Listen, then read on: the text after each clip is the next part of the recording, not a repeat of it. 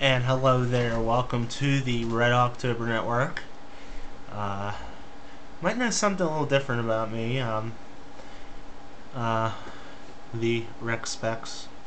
Actually, this is because I put these on. I bought them at Five Below, and I just bought them as a joke because I think it'd make me look more intelligent, but it doesn't.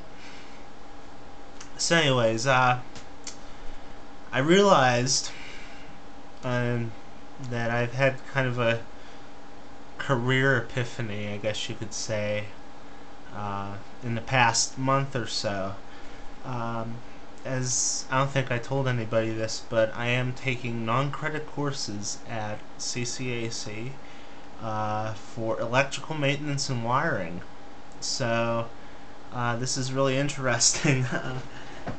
I honestly, I'm doing it for a couple reasons. I think the biggest reason I'm doing it is just kind of do something fun one night a week and learn a skill, which is important. And hopefully, if I like this, we will perhaps go into a trade school. Now I'm almost 26, and you're probably like looking at me like, well, why the hell would you want to do that? You went to Penn State. Well, I gotta tell you something right now. Penn State it isn't really worth anything to me. I mean, when I went there, it really kind of was to do meteorology, and I knew that there was work in meteorology and whatnot. I ended up with geography because I couldn't do math. The unfortunate thing is with it is that, according to many people, they say, oh, if you go to trade school, you'll make $60,000 a year right out of school, and you just go 2 years. And I think it's partially true, but there's a lot of things that I noticed. First of all, I do believe everything that they say about people, not going to trade school out of college. In fact, I actually pulled up a statistic that said that out of the graduating class in my high school in 2011, 92% were going to college, and only like 5% were actually going to a technical or vocational school. So I can sense kind of a gold mine there, I guess you could say. But the other thing I noticed too when I went to this class, I'm taking it just one night a week for 3 hours, really just for giggles.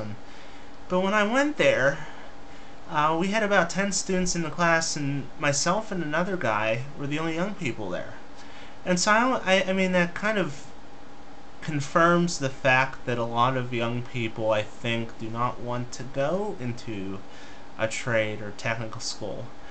And it's a problem. I mean, it's a problem for me, obviously, because I try to sell myself as going to a good school, getting the major 2 minors, and it's a hard science, but in reality, I mean, it's really tough. I mean, I know even there's some TV meteorologists I know who are just starting out, and yeah, they're only making 30 grand a year, and that's tough, especially for TV meteorology. But I don't mean to rant about that. I'm really struck by what I was told also, and that is you have to have like 5 years of apprenticeship before you can go out on your own. And I think a lot of people, especially on the Yahoo boards, kind of say, oh, you can go right out of trade school, get the welder's card and whatnot. The problem is with that is that when this college bubble bursts, which it will, I mean, eventually the debt is going to be so mountainous and so voluminous that what's going to happen is basically, I think, that somebody's going to have to discharge the debt. I think it's probably going to be the federal government, thanks to Sally Mae. Oh yeah, it always sounds like the government always has a bunch of illegitimate children from Alabama, doesn't it? Fannie Mae, Freddie Mac, Sally Mae. But anyways, I really do think that it will be a little bit interesting, to say the least. I'm wondering, what your thoughts are on it. Obviously, I probably, if I don't find a job in my field, I don't really feel like going back to Penn State. I mean, I just don't believe in it, that going back and getting another certificate or getting a master's or getting this and getting that. I mean, yeah, it's more learned stuff, but, I don't have any more money. I mean, I work. I work at a department store. I only get 30 hours a week if I'm lucky. I mean, I only have like $300 every 2 weeks.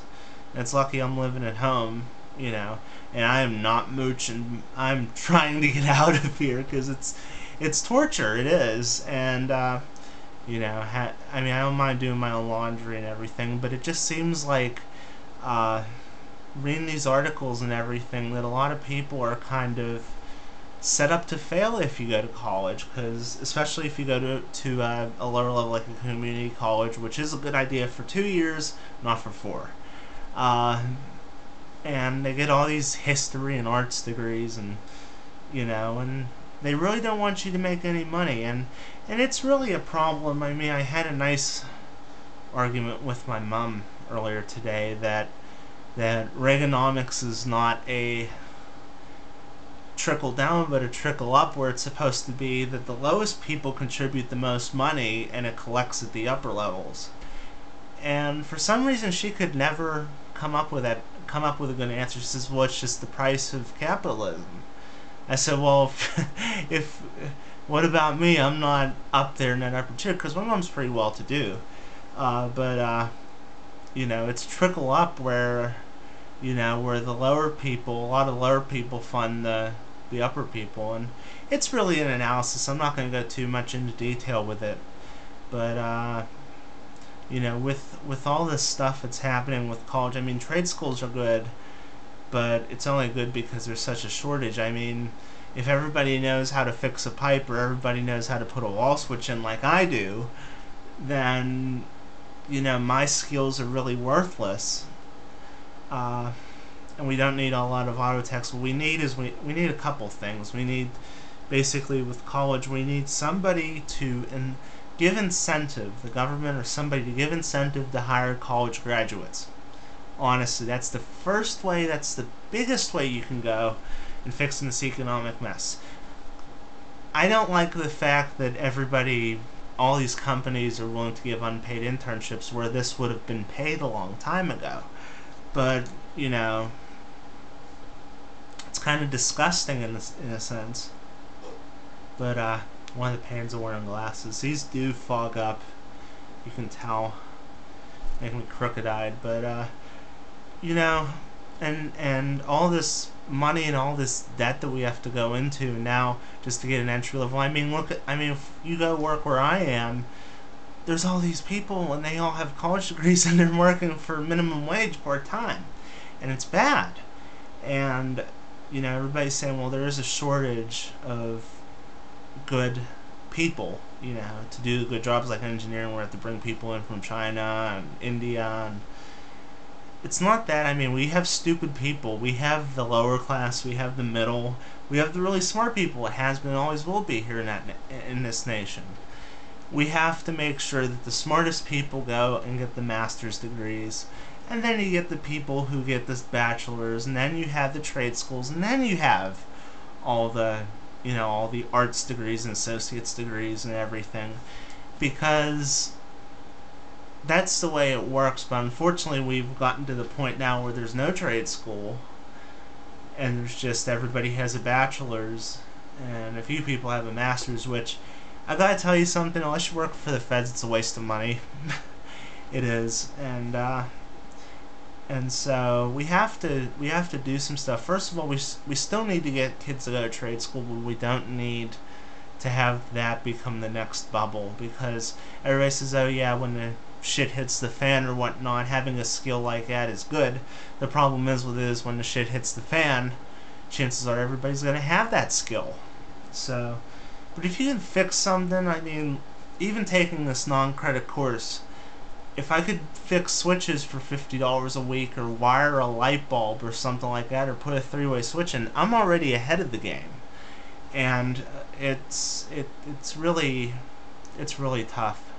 So, and all the power to the military. Although I don't really, a lot of people on these boards will say, "Oh, you should go to the military. Every person should serve in the military," and not everybody's right for it. Not everybody is able and fit. And yeah, I've heard stories, and I've said sometimes I think our youth is basically, we know how to work our iPod and iPhone and iPad and all our Game Boys and everything and Nintendos, and we really don't have anything. But that's not the truth. Life sucks, but there's always something you can do about it. And so there's a lot of things that you can do. I mean, if everybody could learn to do like I did, build like the computer that you often see me post videos on the Red October Network on, we really could do something, or build switches or do electrical work, simple stuff.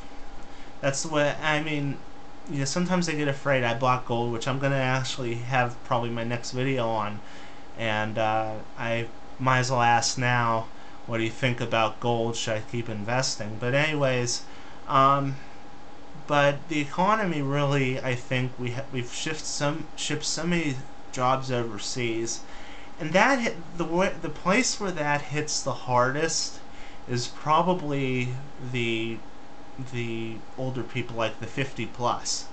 College students like me or college graduates really aren't too worried about that. We moved away from that. I think a big thing to notice here, and especially in Pittsburgh and our local economy, is that a lot of people do want their kids to go to college because they saw what the steel industry did, and that was tradesmen's work. My neighbor was laid off from the steel industry, and their lives have not been the same. I know a lot of people down on the south side who were in the steel industry. They got laid off. J&L Steel down there is no more. The Homestead Works is now a shopping plaza. You're seeing the shift in the paradigm. But that's why we're so scared to send kids to trade school. That's why only 5% or whatever was going to trade school. But I will say this about the military. I said it has to be the right people. You cannot just have a draft like in Vietnam. We don't need more bodies over there. I have friends who are in the military. They deserve it. And you know what? I'll tell you something good about the military. It doesn't seem like any guy I know who's in the military ever has trouble getting girls. Neither do police officers. But that's my point anyway. So my throat's starting to get sore, so my glasses and I are going to head out. So I'm making my case for trade schools. I asked a lot of questions there. I wonder what you think about the job climate. Do you think everybody should go to trade school? Do you think that everybody, that we should have some sort of incentive to bring jobs back over here and give them to college students or give them to young people? What do you think is the best thing we should do to the young people? And so that's my question. So, anyways, until then, we'll see you guys later. This is a long vlog, I know, but we'll be heading out. Have a good night.